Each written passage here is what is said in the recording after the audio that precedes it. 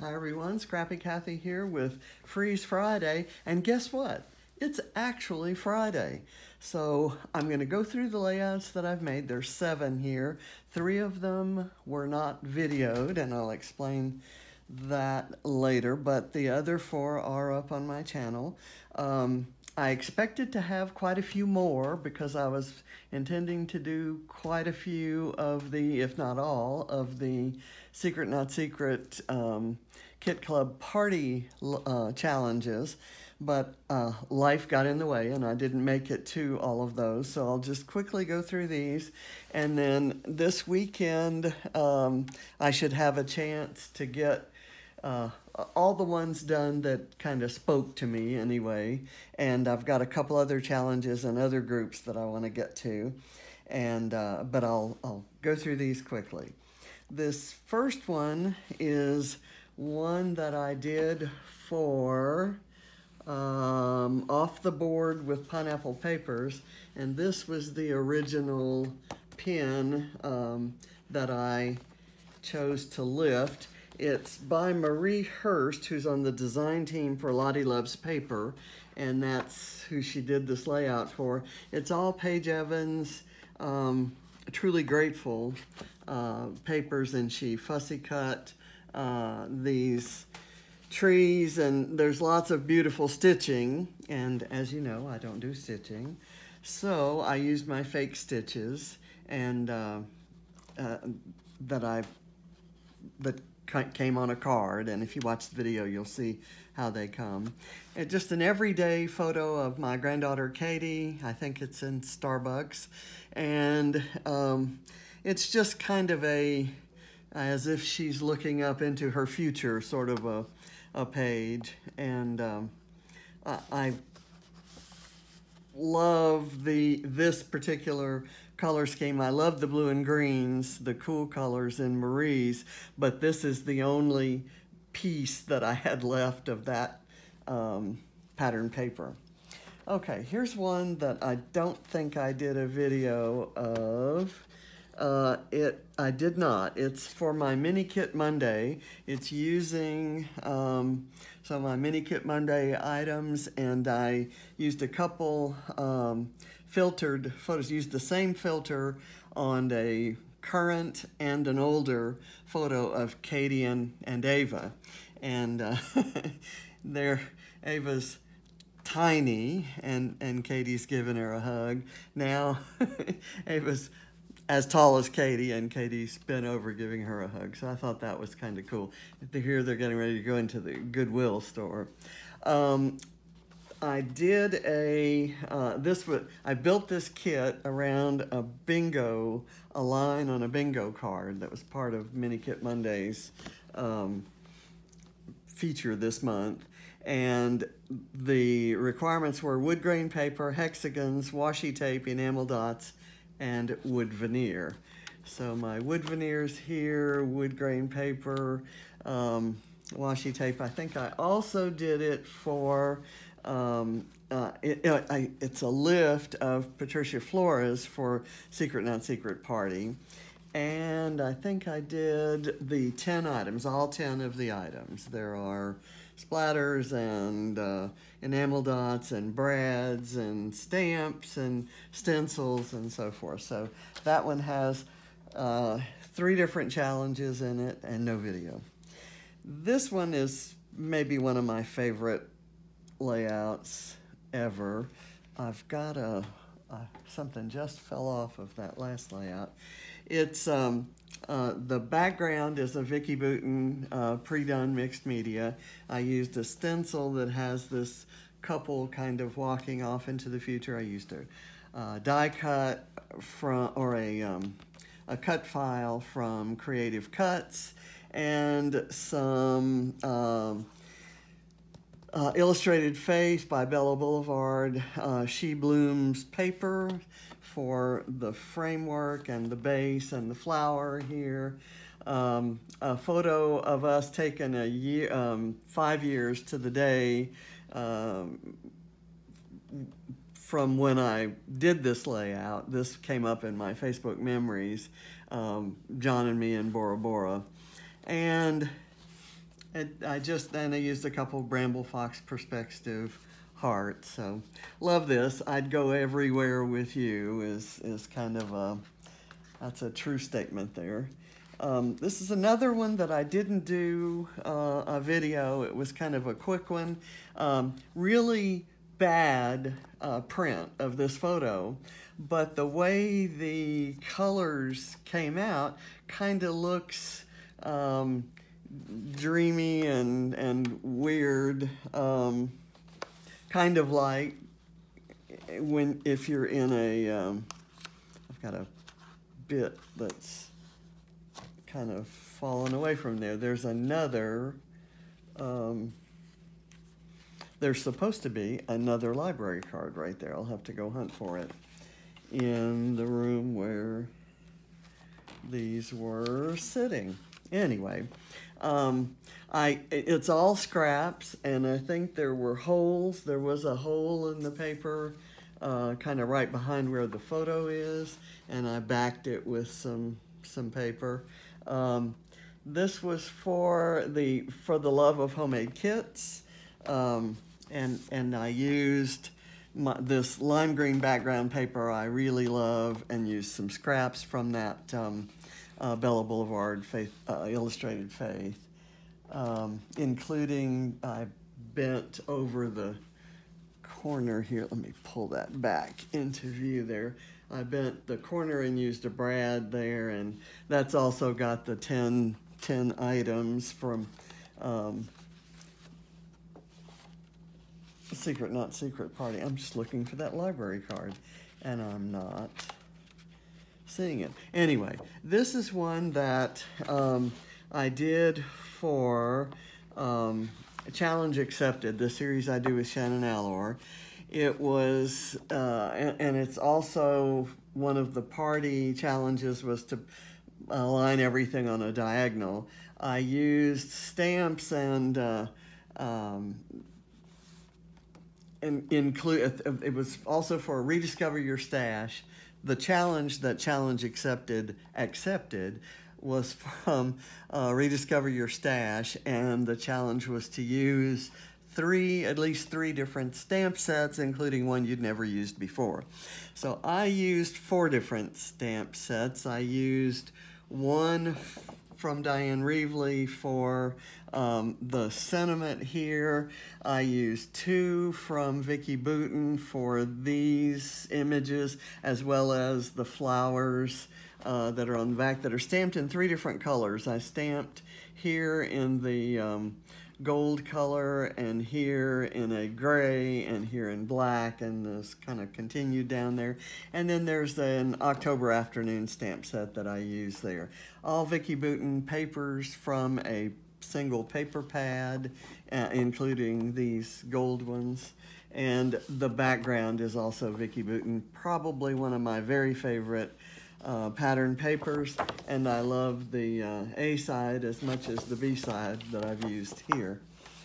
This one is the one that went live today for Mixed Media Frenzy, and the original that I lifted is this, and I happened to find one of the Vicki Boutin pre-made mixed media backgrounds that kind of looked close enough, and I added some black gesso through a stencil. There's a single stencil that has these images cut into it, and then I used another Diane Reevely sentiment from that same stamp set that I used before, saying if it doesn't make you feel fabulous, don't do it, don't buy it, don't keep it, which sounds like great advice that I'd like to be able to give to my 23-year-old self, which is who's in that picture.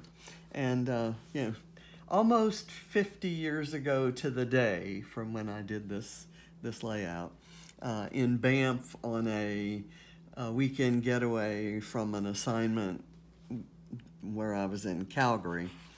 And I used the same stamp. I used it upside down here and on its side here with black ink, and then I used an oxide ink in let's see, frayed burlap yeah, frayed burlap. I was going to say frayed burlap or old paper. And I did it right side up, but kind of lightly, and then I stamped the sentiment on top of this other stamp. So I have double layered stamps. And I just really love how that came out. There's not much of a story there except the feelings I get inside when I look at it. This one is the last one I've done this week. It is completely done with scraps, and it's meant to show that I did in the ABC challenge, the C letter. I've done A for using all the alphas and B for doing using girl items on a boy page. This one, the C, stands for collections. So the question was, do you tend to use on your pages one single collection or a mix?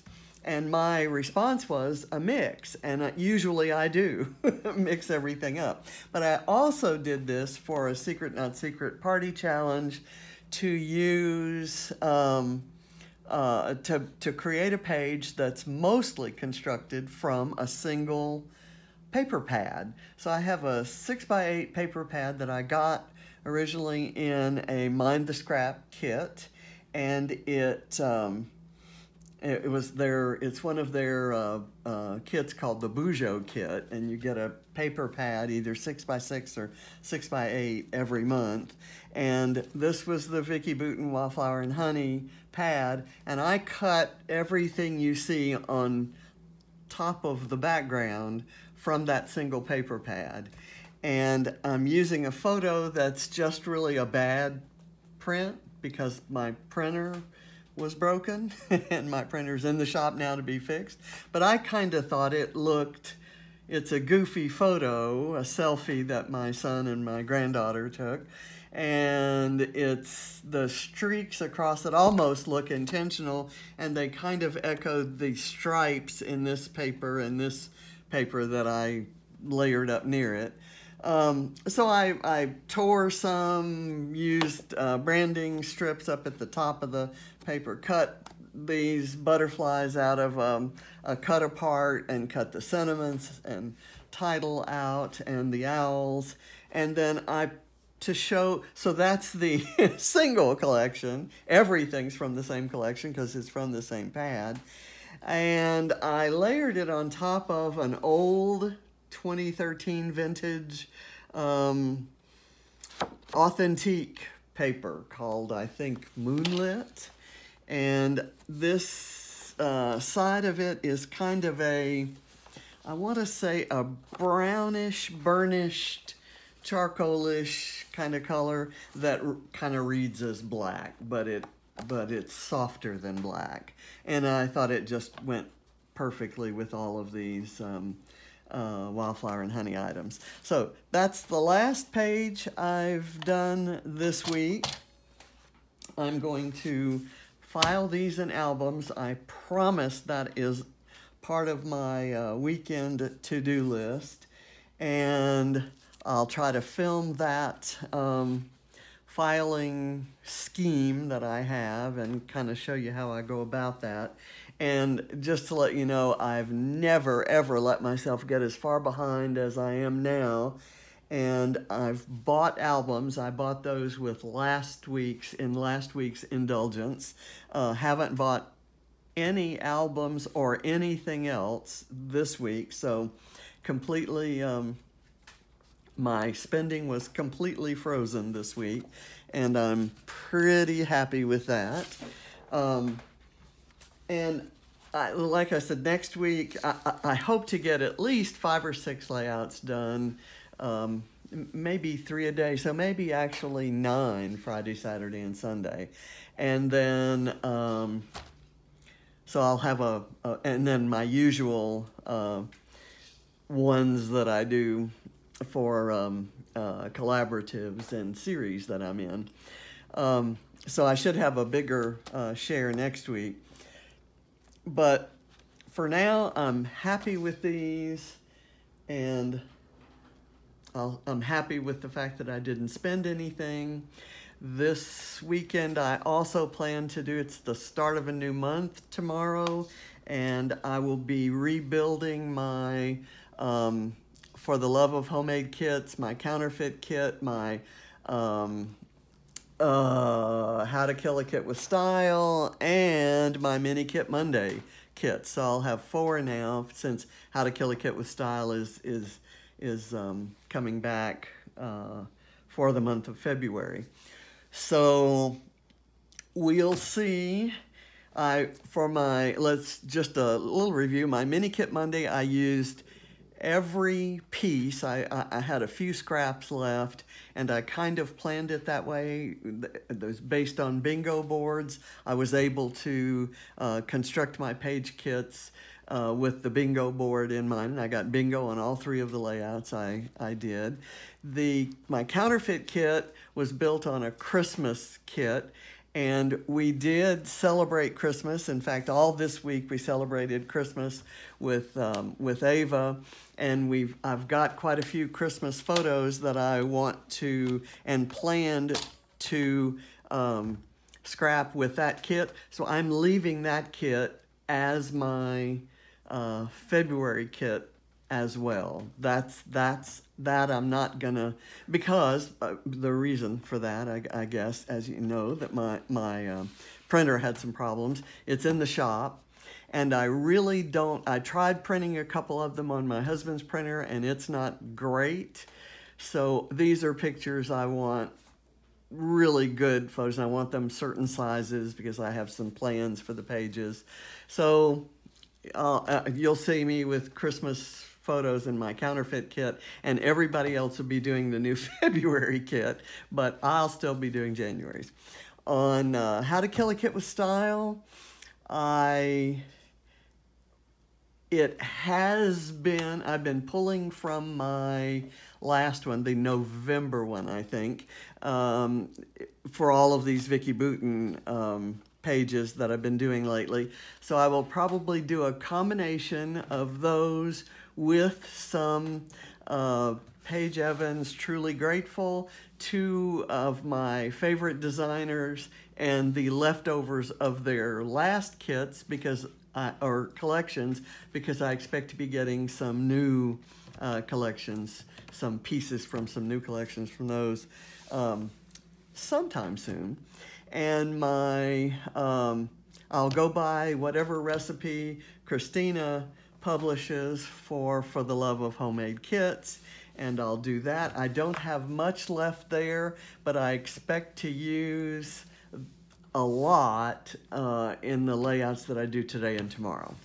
So that's my summary. I'm also trying to use the last of my Mind to Scrap January kit, and I've got some bits and pieces that are left from 3 of my last kits from the Secret Not Secret Kit Club.